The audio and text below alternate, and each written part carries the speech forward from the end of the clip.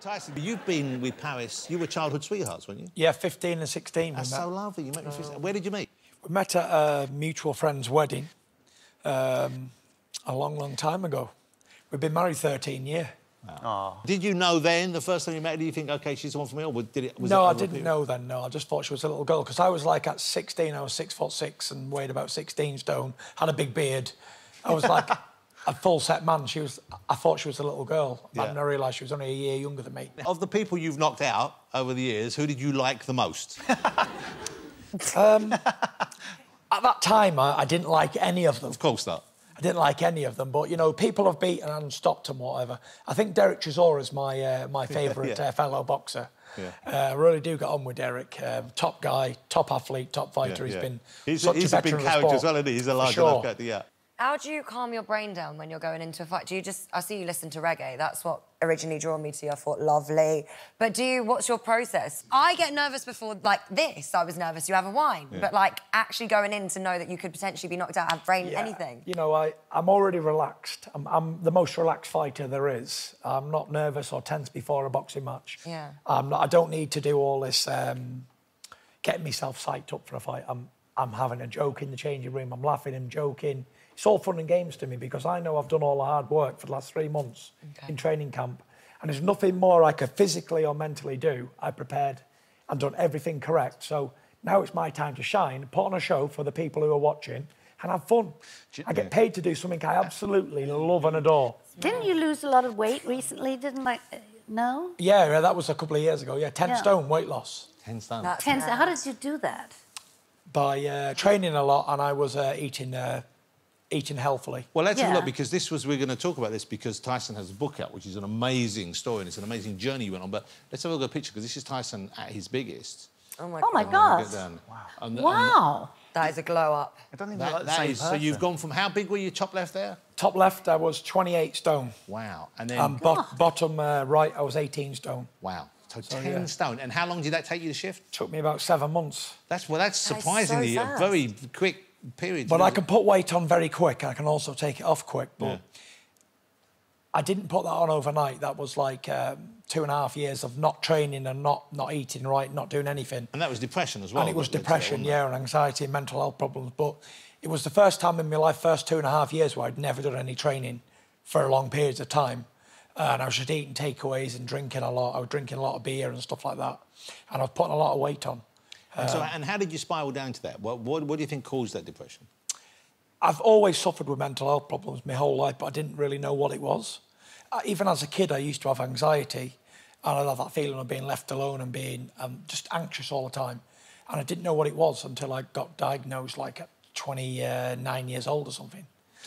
And it's, you know, I think people will be surprised to hear that, because when they look at someone like you, who's obviously very, physically very capable person, but also massively successful in your chosen field, to hear you talk about having those issues, that's quite something. And I think it surprises people to know that.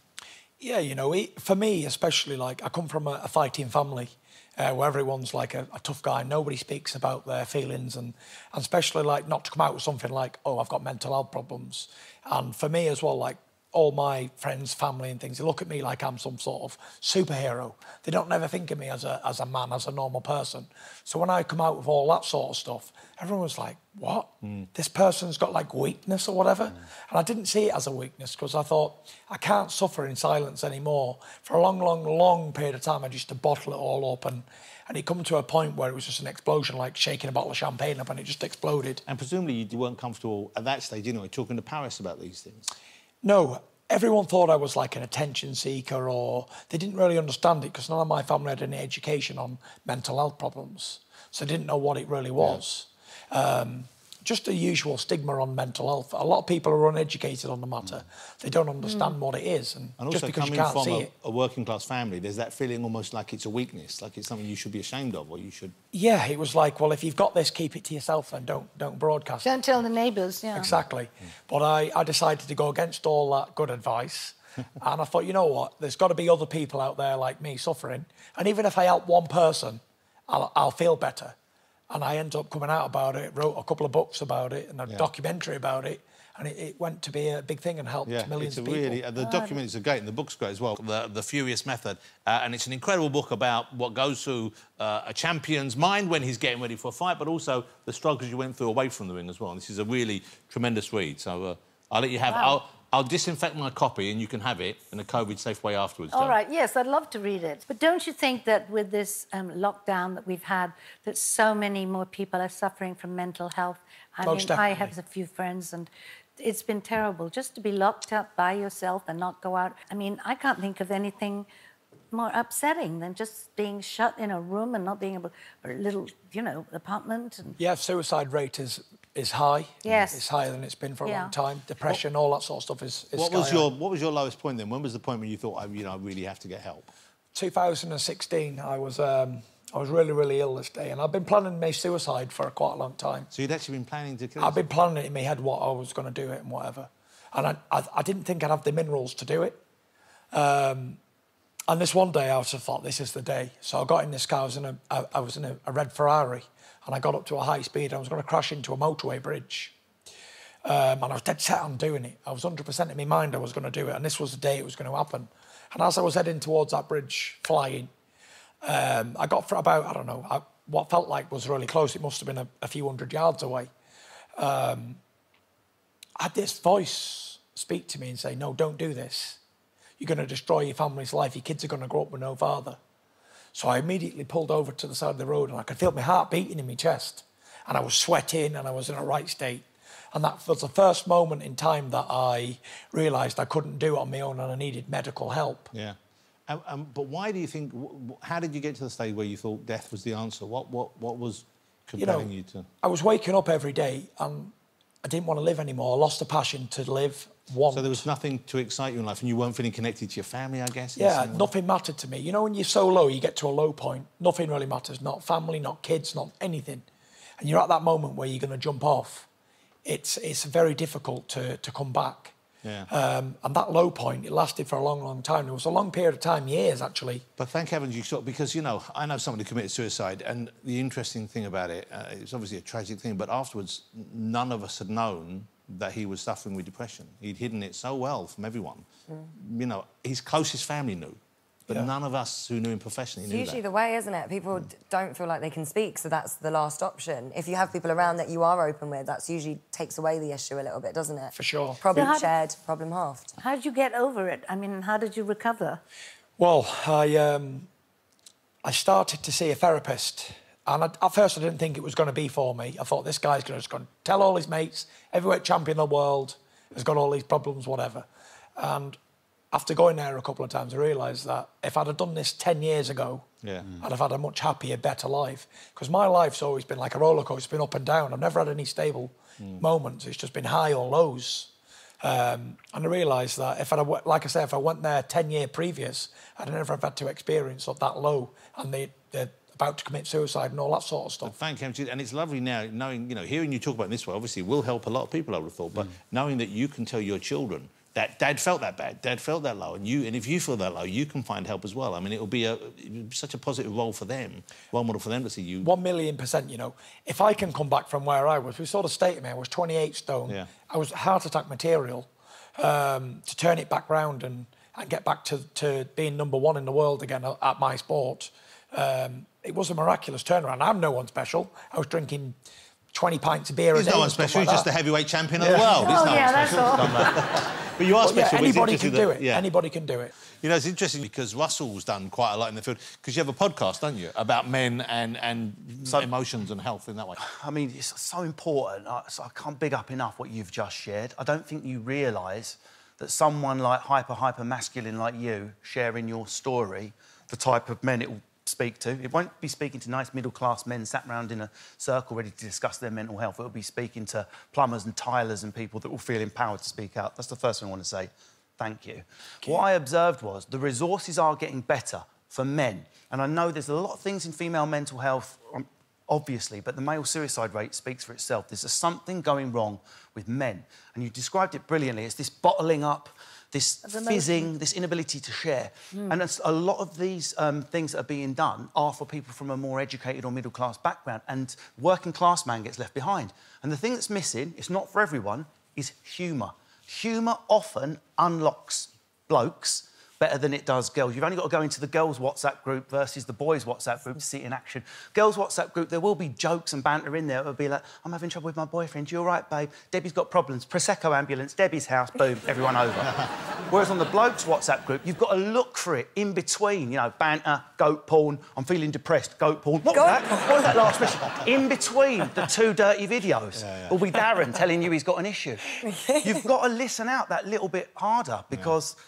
I'm not one for, like, oh, men like this, women like this. Comedy's moved on. But what I've observed, the key difference between men and women that I can observe is women tend to have other women circling, forming a protective... You know, Carol's looking down, guard the eggs, form a circle around Carol. Whereas the key thing girls are better at, in my family, in my female friend group, women will talk about a problem when there's no solution. They'll be like, do you know what, there's no solution, doesn't matter, get Linda over, light an aromatherapy candle, talk about it, we feel better, have a glass of Chardonnay. Whereas blokes will be like, can't be solved, why talk about something that can't be solved? Whereas the very fact of talking is an amazing thing. You know, blokes will be like, Gary's got problems, I don't want to watch it, put him in the bushes. It's your deposit to Faliraki you're going to lose, Gary. And we've got to change this up. I need to ask Tyson about something I've just remembered as well, because we're talking about, obviously, your career and what's going on.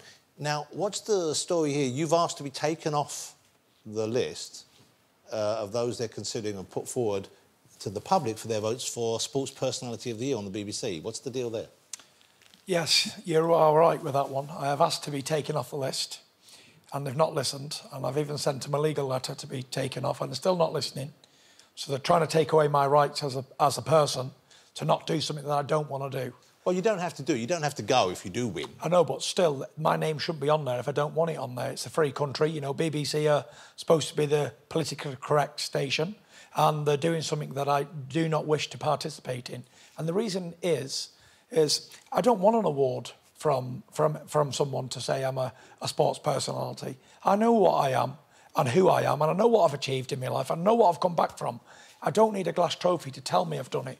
And, you know, I'm the people's champion. Like he said before about the working class people, the builders, the plumbers, the bricklayers, all that sort of stuff.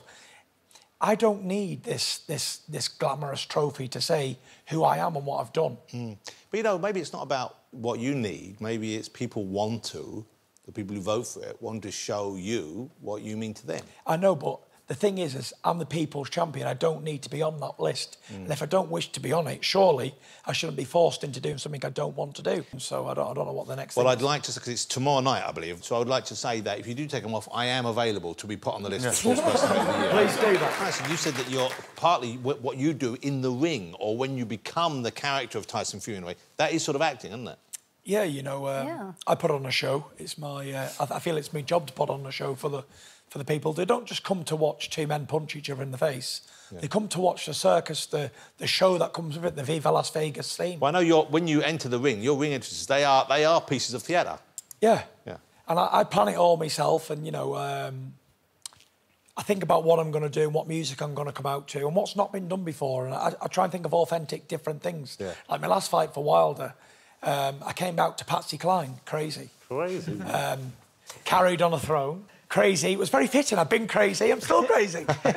So it was a good one. Tyson, you've been known for singing at the end of a fight. When you win a fight, you've sung. Do you work out once what song you're going to sing? Never. Whatever comes to my mind, the first second the fight's over and I grab that mic, that's when I'll go into tune singing. We're talking about challenges maybe that are there for you once you finish boxing. Yeah. And already you've been very open about your mental health, and I guess that'll be an area that you would continue to work in, I would have thought, and help people. Yeah.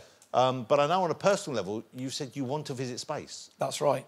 And, of course, we're getting to the stage where that can be a possibility. Have you made any advances in that? Have you asked people whether you could go? I have, and we've made some real progress. Oh, my God, you're going to space? Well, hopefully, yeah. What are you going to wear? Are you going to do the proper... I love wear a tuxedo! Your first question is what you're going to wear. You could launch someone there You might next as well do something different. He's the first boxer to go. Wear a G-string. I've always wanted to go to space. I used to look up at the moon when I was a kid and think, you know what, I want to go there one day. And this year, an opportunities arose where Virgin are doing galactic space travel. Yeah. And it just so happened that the guy who was helping me with that book, he was into all like space things and all that sort of stuff, astronomy and all that. And he said, you know what? I was telling him about how I wanted to go there. He contacted Virgin, and we got through to the head of Virgin. He said, oh, Tyson Fury wants to go to space, yada, yada, yada. Who's the best person to contact? And we didn't think we'd get a reply, like, straight away. And then we actually got an email back, and it went from there. And they're supposed to be going into space next year, middle of next year. No way. And I'm going to be one of the first ones on the list. Whoa. And, yeah, hopefully I'll be going to space. Wow. Tyson Fury, a spaceman. That's a good... Are you not scared? You're not worried about... No, because if anything did go wrong, God forbid it did, it'd be like, what a story, what a legendary end.